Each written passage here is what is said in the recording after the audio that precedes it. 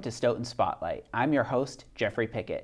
On this episode, we're continuing our Conversations with the Candidates series, where I'll be sitting down with the two candidates running for the Board of Selectmen in this April 2019 town election cycle. There's two candidates running for a single seat on the Board of Selectmen. The town election, of course, is Tuesday, April 9th, 2019.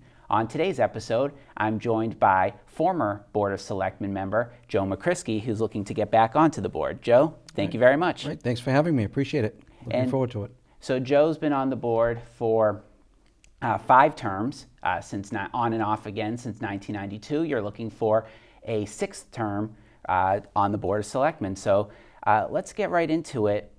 I think a lot of people might be saying, why now? Why are you, getting back into, especially a few years ago after your most recent term, when you ran for town moderator, you said, I'm not going to run for selectman again. And so why are you back? Because I'm a glutton for punishment. It's simple. When you feel that there are people there that don't share your views and there's a certain message that's not coming across, you owe it to yourself to get back involved. I would have loved to have seen somebody new run. I actually encouraged a few people to run. I told them I'd be willing to help them. Nobody really wants to run because of the mood that's out there, and they don't want to subject themselves to it. And when you're learning the role, you can be very easily put out with the lack of experience. And I just thought it was time for me to get back in. I don't like the way the board's running in some areas, and I believe that there's a voice that needs to be heard that's not being heard with this board. And the conversation needs to be more of inclusion and more ideas. I feel to me is that a lot of this stuff is rubber stamped. There's not a lot of dialogue on issues. It seems like there's decisions that maybe there's conversations outside the general meeting, which you're going to have, but there's just too much, it seems, I can't use the right word, but it's too organized for me. And before people would get involved, you'd discuss issues more, you'd debate issues more on the board. And like I said, I believe that there's a group of people, and the last election was very clear, 102 votes separated, the current chairman and Peter Buckley. So with 102, that's not a mandate by far. And there are people that have said to me that they believe that there's a group of people that feel they're not being listened to. So as you know, and anybody knows, I've always been, right up front, been honest with my words, not afraid to be the opposing side and stand alone when it's needed. And I feel that I'm going to bring that to the board because I think we need some checks and balances right now. Just with the a board that really campaigns so much on process, I haven't seen a lot of process, and we need to do things a little bit different. So going back to the decision to run again, in prep for the show, I was going back to some old, interviews we had done. I go back to the interview we sat down for when you were running for moderator in April 2017. Your term on the board, was about to expire. And you said to me at that time that you didn't want to run for selectman because your son was at that time a recruit for the Stoughton Police Department. And we're going to the training to be on the Stoughton Police Department. He is now on the Stoughton Police Department. You didn't want to do that. You didn't want to be on the Board of Selectmen while your son was on the police force. He still is on the police force, though. So how do you balance that when you had the position at the time that you weren't running for re-election because you didn't want to have that potential conflict there? Right. Well, before I could become a selectman, and I am a selectman, I'm a father. I'm a father that loves both of my boys beyond this position. The first person I talked to was my son. And my son he said, "Dad, do it. It doesn't affect me. I have a job to do, and I'm going to do my job." And that was it right there. That gave me, now it was my decision to do that. There are going to be people that will say you can't do anything. Well, the only thing you can't do is you can't vote on the police officers' line item salary. That includes my son's salary. I wouldn't be able to vote on the appointment of a new chief. I do not see Chief McNamara going anywhere soon.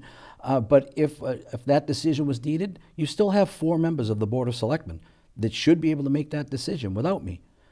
So there's nothing that really ties my hands to say that I can't do it. It was a personal decision. But unfortunately, in this climate, there will be people that will try to bend that any way they can. And it's a simple thing that is I can't do anything in which my son has a direct financial gain in my role as a selectman. That's very little. And that's only going to be at budget time in negotiations. I can't sit in on negotiations. But again, you have 4 other people that should be competent to make that decision. So there's nothing there that's illegal. There's nothing that I'm going to do to put the taxpayers at risk or make anybody uncomfortable. And I don't get involved with any issues. I never did, and I won't when it comes to issues that affect the Stoughton patrolmen. So, but there's so many more other things to talk about. I mean, again, that was a personal decision that I made, not a legal decision. I was challenged by one member of the Board of Selectmen to say that I couldn't do anything in a roundabout way, and they gave me some case law. And when I read it and discussed it with an attorney, it was totally irrelevant to the issue. But that's what happens is people will try to sidetrack you. They'll try to say, hey, you can't do this. And the residents could make a phone call to anyone they know in the legal field if they have it, or even call the Mass Municipal Association and back it up. That it really, there's not a lot that I'm prevented from voting on. It's just anything that has a direct financial gain by my son. It's the same as when you have teachers that have members on town meeting, or where you have municipal employees get their affiliation through Mass General Law that says a municipal employee is somebody that gets their position through appointment or election. So in one case, we have a husband and wife serving on the Board of Selectmen and the school committee. It's no different than that. If that person had a direct financial gain, one or the other couldn't do anything about it. You can't vote on it because that would be against the law. So it's a very narrow limitation, but when you're looking for something to use on somebody, it becomes a big issue. So, but you're prepared to answer to that when? Oh, well, I would have to. Yeah, sure. I would have to file a letter with the town clerk that states that my son's employed and all that, and I would be the first one because I've done it in the past, Jeff, on issues that were really, more form and manner than legal. If I don't feel that an issue should be before the Board of Selectmen, I've done it before. I've walked off the board because I feel it's irrelevant and it shouldn't be before the board, or it puts the town at risk. And that's when I say I have the courage to stand alone if I need to. And I've never, everybody that's challenged me in the years, I mean, because again, that's how some things work, I've reported myself to the Ethics Commission. I've never had a violation or a letter against me by the Ethics Commission. So with the time that I've put on the board, I think that's a stellar performance record, with all the issues and people that will do whatever they've got to do to try to make it so you can't vote on issues at times. So I want to move on to the issues on this election cycle and going through the penny saver ads that you've placed. You said one of them really stood out to me a few weeks ago. I think we need to slow down a bit. That's a quote from your ad. Sure. No, that's a quote from me, not the ad. That's what I believe in. Tell me what you mean about the slowing down. Well, let's face it, Jeff. We've had the biggest tax increase that we've had in history with the new high school. I voted for it in the ballot. I supported it as a selectman. I think it's the best decision our town made. I give a lot of credit to the school department for keeping that building up and alive. And you want to talk about being on life support. They got what they could out of that. It's the best expenditure. But now this is record spending by this board. Now, I agree with a lot of the issues the board's bringing up. It's not that we don't need them. It's that, give people a couple minutes to breathe after that tax increase. It's record spending, and a lot of it has no financial. Number one, it didn't have a process because when they brought this spending to town meeting, it all got voted down. People like John Morton gets up and talks against the articles for the lack of a process, a lack of a plan, the lack of a real dollar amount. The theater. I've been a proponent. I was the first one to talk about the renovation of the theater and keeping it as an active role in downtown. The group that's there now has no idea how they're going to spend the money that they're going to make. They've never even spoken to the owner of the property. Now, you'll hear the board say we did. The Board of Selectmen, not one sitting member of the Board of Selectmen ever talked to the owner of that property. And I got that from the owner of the property himself because I've talked with him. He wants to do something. But it's like anything. When you send employees to talk to the owner of a property and the Board of Selectmen are talking, taking it by eminent domain, you're hurting your argument. You're hurting the opportunity to get that person to work with you. Now it's confrontational. And we don't need that. We need to be able to work with business people. I brought the Kenworth Truck Company to Stoughton years ago by going to the owner, introducing him to a piece of property that would have been suited for his needs, and he took it up. I also brought a National Guard recruiting office to downtown Stoughton years ago when Stoughton resident Sergeant Major Jim Kelly was there, and we got him into a building in that area, right in the downtown block where the theater is. You can get a lot done by working with private development, private owners, instead of trying to say, we're going to take your property by eminent domain because you don't know how to use it. Well, there's a lot of projects on the docket right now where whether it be the post office, the train station, Randolph Savings Bank, which has already been acquired, the State Theater, that the town is looking to, in some way, shape, or form, acquire. Well, So- you brought up the Randolph Savings Bank. Randolph Savings Bank was purchased for $650,000. We took ownership, and then a few months ago, the chairman was quoted on your station of saying we're going to flip it. So why did we buy it to start with? Why did we spend $650,000 of the taxpayers' money only to sell it? Are they going to sell it for $1 million and make us more money? I doubt it. At a recent meeting, it was discussed with all the repairs that building needed. So we're going to need to make some of those repairs just to make it marketable. So I don't think that'll be a huge expenditure, but here we go again, is that it's the process that they campaigned so hard on that all this new spending is going without a realistic dollar amount. Now, the sewer project, a majority of residents from the area don't want the sewer, but yet they're claiming we can make X amount of money because of all the new business that will come here. Based on what? What studies have you done? Have you brought anybody in from the commercial real estate development field to say that that's great, we can develop it, we can bring you money? No, but yet they've come up with the dollar amount for the sewer. I know they use a lot of in-house stuff, which, our engineering department is very talented, and they're probably pretty accurate on the cost. But again, what's the return on our investment? So you've got $1.6 million for a theater, not including the renovation cost, as you know. You have the $10 million sewer without a real idea of how much money is going to come back. We bought a $650,000 building that now we're going to flip. I mean, how do we make that investment? And when we all talk about these things, the one thing, and we'll talk briefly about the police fire station, is that we've needed a station for Fire Station 1 going back to the 90s. And I think that the two areas that we need to focus on in funding in the town right now is downtown.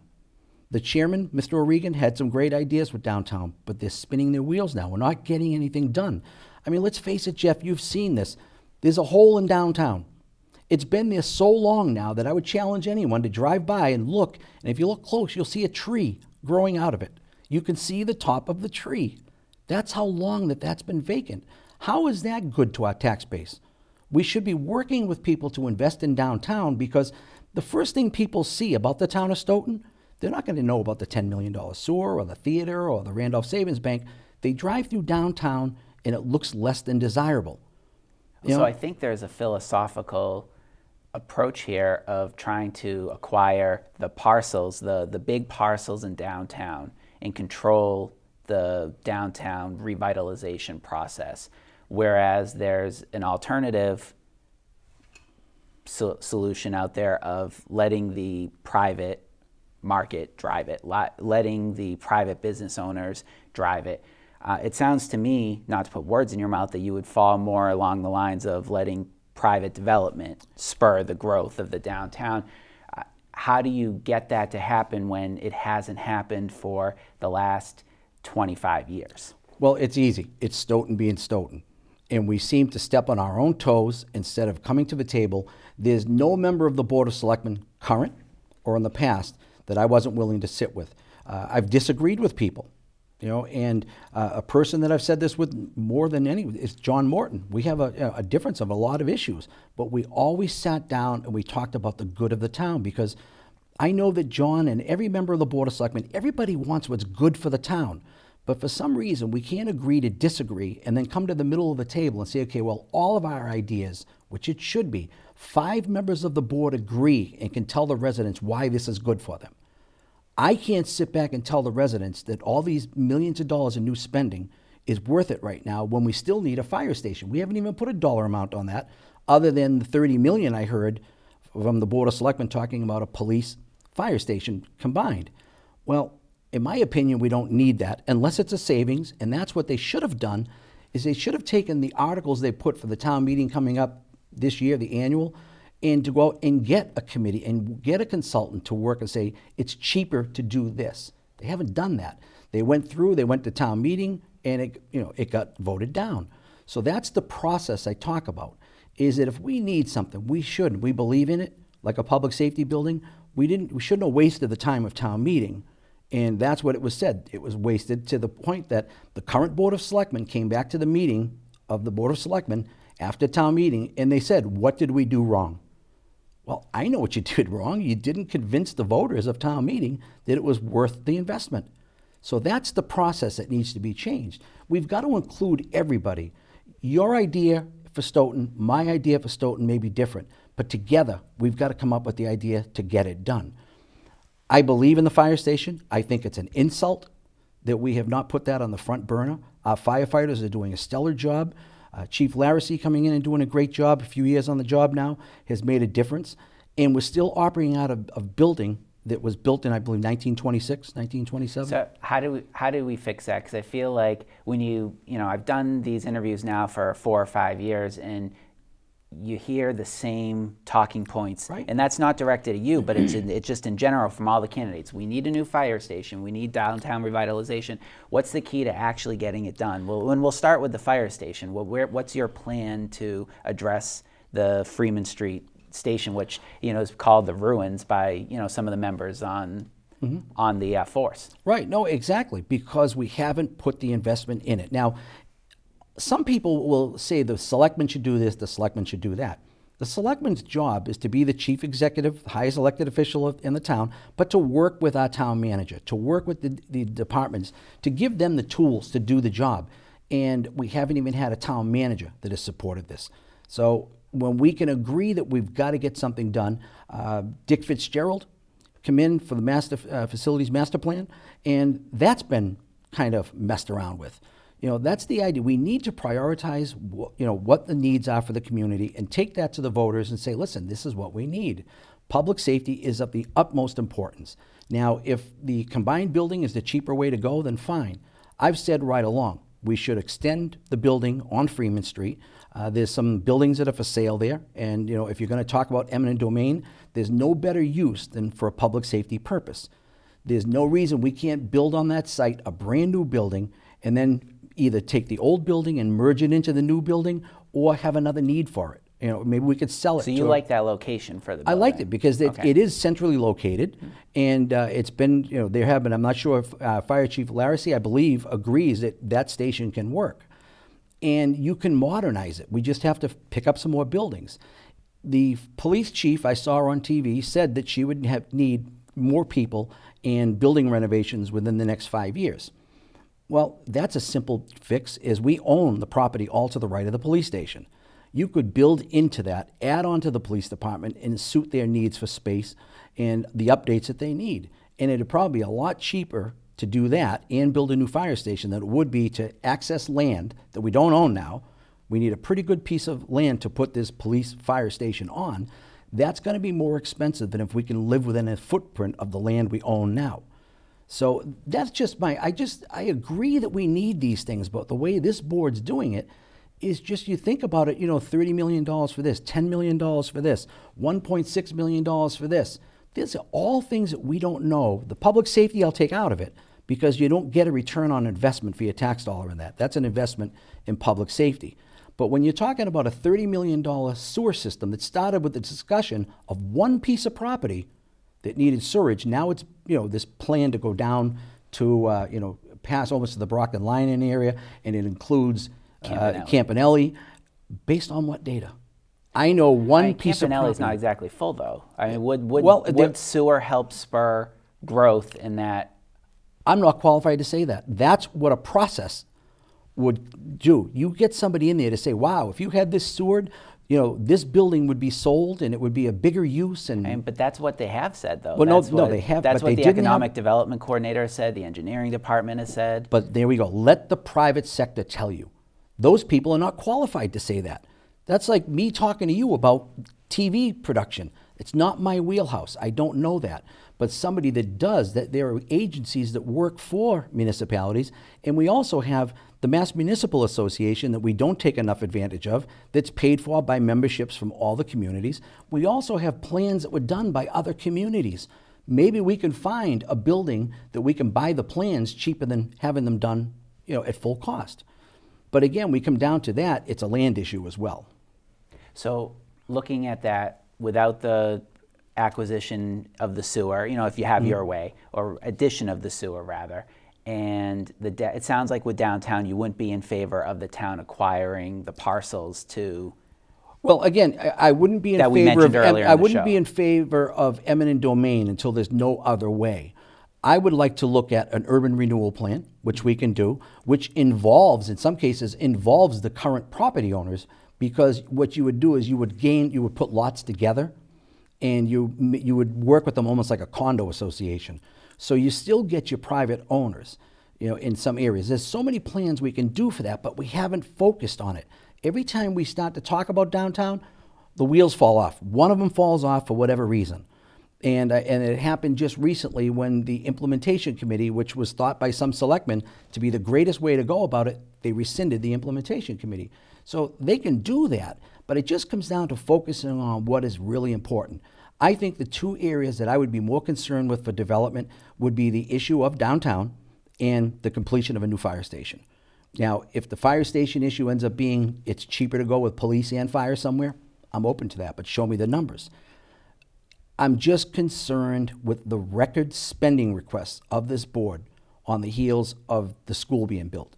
There are people, and the board's recognized it because they're having these little sessions to tell people, how to live within their means, or I'm sorry, to get tax relief. It's for the veterans and for the seniors and certain people. But what about the husband and wife that are making a living, and maybe one person stays home to raise the kids? How can they save? There's just so much more money, and I'm not against it all, but I think we need to slow it down and pick what's really important for the whole community. So what project specifically would you say not right now that this Board of Selectmen has discussed? I'd say what I would support would be downtown and the fire station. But those are the big ticket items. Like, for example, do you support acquisition of the State Theater by the town? No. In any way, shape, or form. Doesn't have to be not eminent until domain. It's the last ditched effort, and it's not yet, because we haven't even talked with the owner. We haven't involved anybody else other than the certain few people in Stoughton that think they know what they're doing. None of them have run a theater. I went to a public meeting and I brought Bill Haney, who owns the North Shore Performing Arts Center. I brought him, and he's running a theater. He's making money with the theater. They didn't involve him in their process. Yet they went out and appointed, I believe, 12 people on a new committee to look at the feasibility. Bill Haney's running a theater in Massachusetts. He had that piece of property, our old theater. He leased it from Jerry Goulston when he owned the property years ago. He is a man with a proven ability to get the job done, and they didn't include him. So I'm not opposed to it if it's the last ditch effort. But right now, I hate to say it's not the right time. Again, we're paying enough in taxes. And I think for some people, it's just going to be too much to bear. So moving on, because in the last few minutes, I want to discuss, we're filming on March 5th, right after the March 4th Board of Selectmen meeting, where the selectmen discussed the case between former town manager Michael Hartman and the town of Stoughton, and the negotiated settlement between the two parties. I want your take on that, because you were on the board for the very beginning of this whole, I would say, episode that's gone on, and specifically you recused yourself from voting whether or not to extend his contract, because the board had to take a declarative, we either are or not going to offer him a contract extension. So what's your take on what happened with do you agree that the town should have settled with Michael Hartman after having 2 victories in Superior Court? Or do you buy the argument that the town potentially had millions of dollars they could have been liable for if the appeal didn't go their way? What's your take on this? I'd say now, just for the record, when I recused myself, it was because that was the time that I asked for an opinion, because I was challenged by the current chairman that I couldn't be a part of the process. So I was waiting for that. So that's when I didn't take part, just to make sure that I was doing the right thing.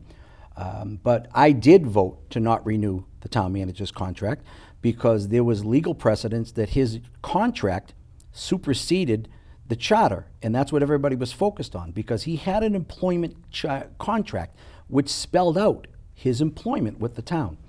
So what's gone on recently on a settlement, and the first time in all my years that I saw a Board of Selectmen meeting talk in public about settling a legal issue, I've never seen that done. Well, in my years. Do you think it should have been settled, or do you think the town should have said, no, not at all. We won twice already. We're going to not go at all, and win a third time. We had two judges say his contract agreement was the contract agreement. The board did nothing wrong. We voted within the 6 months that were required to not renew the contract. That was backed up in court twice. Okay, if there's something there that is new that was brought to the board's attention, I don't know. But based on what I know and what is there is that we've had two decisions in the town's favor. I don't believe we should be settling. Because again, if we settle, there's more money involved than just what they're saying on the surface, because the money that's settled would apply to his salary, and that's going to be money that we pay through retirement funds and so forth. It's a bigger cost. So again, I can't say I believe firmly on what was there before. We should not be settling this case. We've gone to court twice. The town has been upheld twice.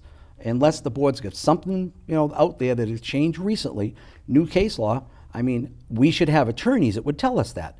The attorney they have has never worked for the town of Stoughton. On this presentation last night, has never worked for the town of Stoughton that I remember. And, so they've brought him in. They don't know the track record with the town.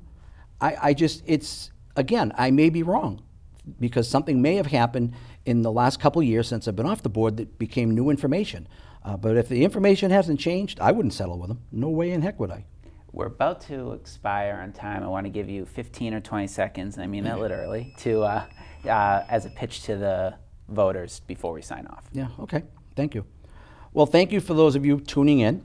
I may not agree with everyone, and you may not agree with me, but one thing I think we can all agree on, that we have to live within our means.